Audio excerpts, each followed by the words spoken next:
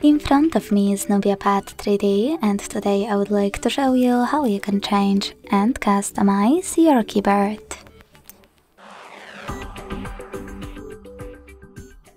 Begin by opening Settings and scrolling all the way down to Access System.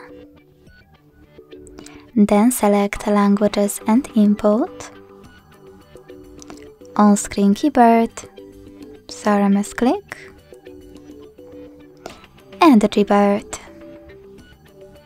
Following that, after accessing Theme section, click on all of those dots at the top right corners. This way you will see all available themes.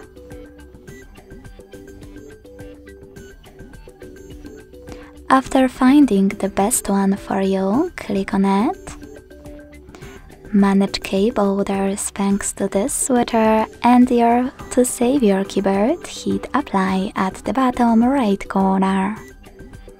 So when I go back, as you can see, theme of mine has changed. To customize it, go back to the same settings, and this time tap on this plus at the top. Then click on the photo that you wish to apply as your keyboard's background. Pinch it to scale and drag it to move. Select Next.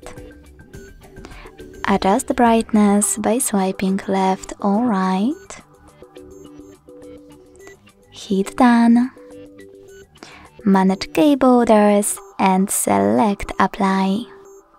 So when I go back this time, as you can see, theme of my keyboard was successfully customized with an image.